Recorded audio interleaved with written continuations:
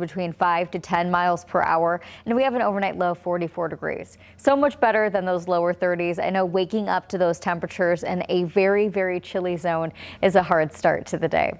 As for our overnight lows, we are going to be still in those lower 40s all across West Michigan. Kalamazoo, your overnight low will be 43 degrees, and Holland around 47. So as for a Monday planner, we are going to see mostly sunny skies for the majority of the day. A little bit more cloud cover towards the afternoon and evening, and our sunrise will be at 7:26 in the morning tomorrow. Winds are also still going to be breezy tomorrow as we see those high temperatures returning to the low 60s. 62 degrees in Grand Rapids tomorrow and 64 degrees in Kalamazoo.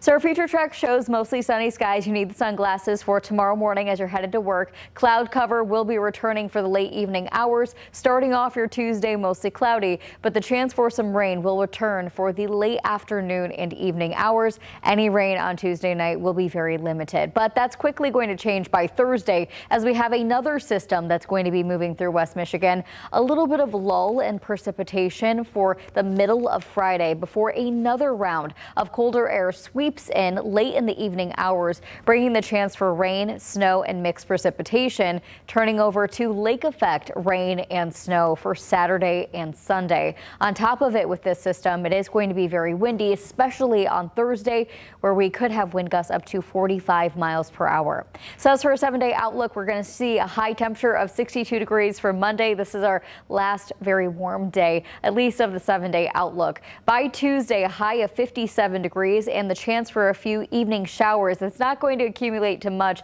between now and even Tuesday evening. It's really mainly going to develop under a half an inch for parts of locations closer to I-94. Looking ahead for the rest of the forecast, we're going to watch that cooler air sweeping into West Michigan and allowing for temperatures to really take a dive on Friday. Our high temperature on Friday is actually 47 degrees, but that's our warmest part in the beginning of our Friday. Temperatures are going to drop throughout the day, allowing for the chance for potentially even some rain and snow by next weekend. Along with it, that lake effect with a high of only 39 degrees on Sunday. So stay tuned with Fox 17 for your latest forecast. We'll keep you updated right here and online.